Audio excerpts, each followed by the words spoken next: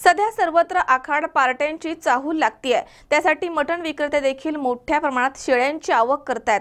दरम्यान पिंपरी चिंचवड शहरामध्ये विविध ठिकाणी शेळ्या, मेंढ्या आणि बकऱ्या चोरीला जाण्याचे प्रकार समोर येत आहेत। भोसरी परिसरामधील एका व्यक्तीने 11 शेळ्या चोरीला गेल्याची तक्रार दाखल केली आहे। तर पोलिसांनी तपासामध्ये शहरामधील विविध भागांमधून तब्बल 32 शेळ्या ताब्यात घेतल्यात आणि 4 अल्पवयीन मुलांना देखील ताब्यात घेण्यात आलंय। सर्वत्र आता आखाड पार्ट्यांचं नियोजन सुरू झालंय। दरम्यान भोसरी परिसरासह शहरामध्ये शेळ्या, मेंढ्या आणि बकऱ्या चोरीला जाण्याच्या घटना घडतायत। भोसरी पोलीस स्टेशनमध्ये दिनकर नामा काळे या व्यक्तीनं 11 शेळ्या चोरीला गेल्याची तक्रार दाखल केली। त्यानंतर पोलीस प्रशासनानं एका मटण विक्रेत्याला ताब्यात घेतलंय। तपासाच्या दरम्यान मटण विक्रेता आपल्या अल्पवयीन साथीदारांसह या शेळ्या चोरत असल्याची माहिती पोलिसांना मिळाली। त्यानुसार पोलिसांनी 4 अल्पवयीन मुलांना ताब्यात घेतलंय। तर शहराच्या विविध भागांमधून तब्बल 32 शेळ्या पोलिसांनी ताब्यात घेतल्यात। दरम्यान पुढील तपास भोसरीचे पोलीस करतायत। ताब्यात घेण्यात आलेल्या एका अल्पवयीन आरोपीचे भोसरी परिसरामध्ये मटणाचं दुकान आहे। त्यामुळे बकऱ्या आणि शेळ्या चोरून जास्त भावाला विकून पैसे कमवण्याच्या उद्देशानं ही चोरी केली जाते अशी माहिती पोलिसांना मिळाली आहे। आखाड पार्ट्यांचं नियोजन सुरू झालंय। शहरामध्ये बकऱ्या आणि शेळ्या चोरण्याचं प्रमाण आता वाढलंय। पिंपरी चिंचवडमधील म्हाळुंगे, भोसरी आणि अन्य परिसरामधून शेळ्या, बकऱ्या आणि मेंढ्या चोरीला जात आहेत।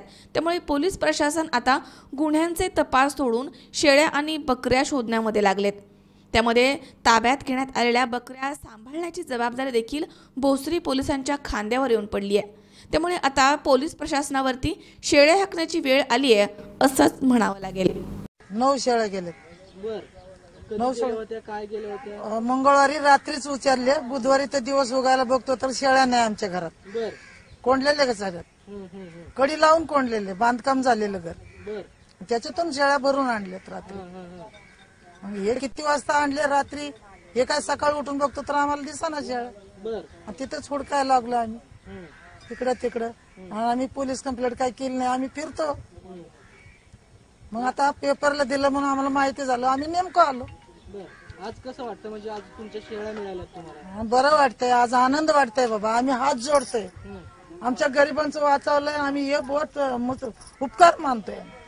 दिनांक 25च्या रात्री हॉटेल कलासागर येथील कॉन्टोमेंट बोर्डाचे जे सर्वंट क्वार्टर्स आहे त्या ठिकाणावरून 11 शेळ्या चोरीला गेल्या होत्या। त्या संदर्भात भोसरी पोलीस स्टेशन येथे गुन्हा दाखल झाला। सदर गुन्ह्याचा तपास वरिष्ठांच्या आदेशाने आमच्याकडे देण्यात आला होता।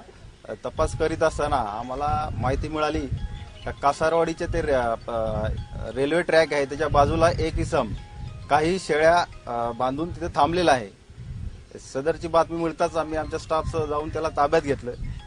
त्याला ताब्यात घेऊन त्याच्याकडे विचारपूस केली असता त्यांनी सदरच्या शेळ्या त्याचे इतर 3 ज्युनाईल मित्र आहे त्यांच्या मदतीने केल्याचे त्यांनी सांगितले आणि त्यांनी जवळपास 4 ठिकाणाहून शेळ्या चोरी केल्याचे सांगितलेले आहे आणि त्या ठिकाणी एकूण 32 शेळ्या मिळालेल्या आहेत।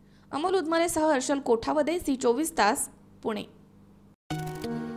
सबस्क्राइब करा आमच्या YouTube चॅनलवर आणि बेल आयकॉनवरती क्लिक करा सर्वात पहिले आपल्या परिसरातील बातम्या बघण्यासाठी।